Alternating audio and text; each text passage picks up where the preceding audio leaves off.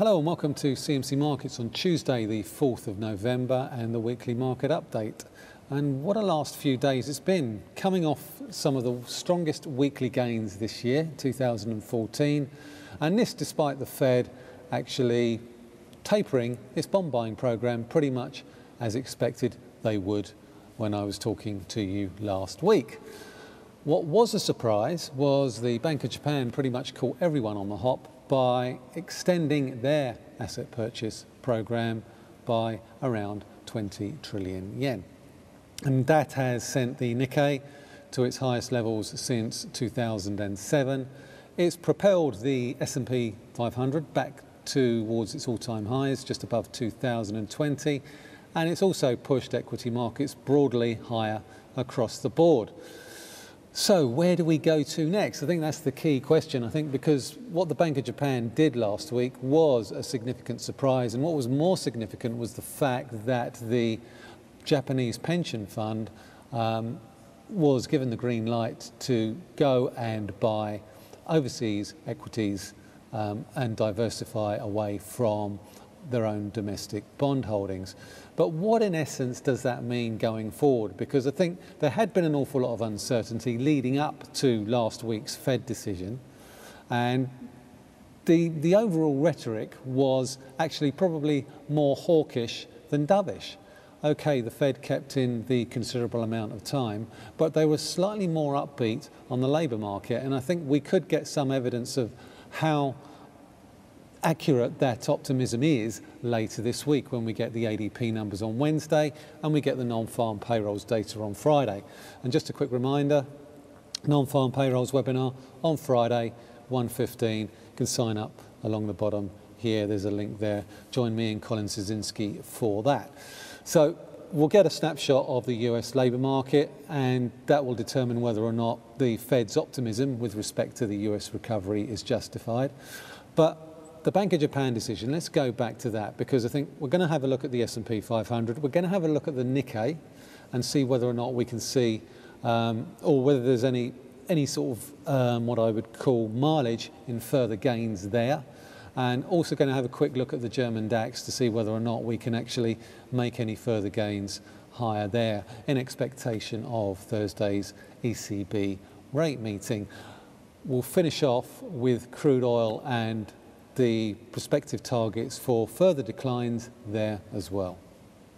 So let's start with the S&P 500 chart. Now, last week's surprise extra stimulus from the Bank of Japan has obviously pushed or helped push equity markets to new highs. The S&P to new all-time highs just around 2020, 2024. But I think it's important to look at this new stimulus from the Bank of Japan in the context of what it is. And what is it? Essentially, it's only an extra $10 to $15 billion a month. So essentially what the Bank of Japan is doing is offsetting the reduction in the Fed's final taper. So what's essentially happening here is that the Bank of Japan has basically increased its stimulus program by $10 to $15 billion a month, and that's by the exact same amount that the Fed has pulled back. So despite the pop that we've seen higher in equity markets, what's really changed from now and 2 weeks ago? Not that much.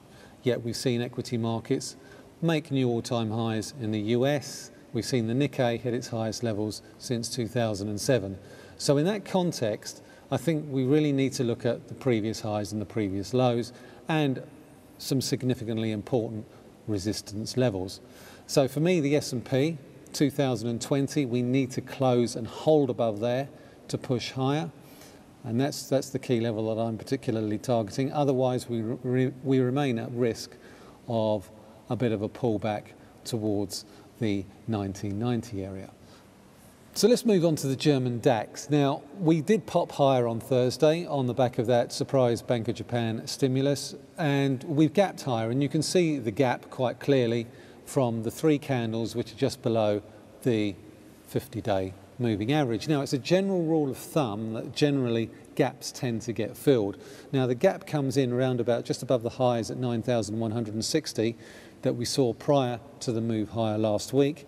What is also quite interesting in this particular chart here is we've managed to just about hold below the 50-day moving average, as well as the 61.8 Fibonacci retracement level from the down move from the September highs to the October lows. So for the DAX to move higher, for the Germany 30 to move higher, we really need to gain traction above the 50-day moving average and above the 61.8 Fibonacci retracement level of that down move that I identified earlier. Let's round off this look at the indices with a look at the Japan 225 or the Nikkei 225. Now you can see quite clearly on this daily chart that we've broken that significant resistance level around about the 16,320 level. We've traded above 17,000 quite aggressively, but today's daily candle has seen a significant pullback. Now that looks to me, if we close where we are at the moment, like a bearish engulfing day or a key reversal day.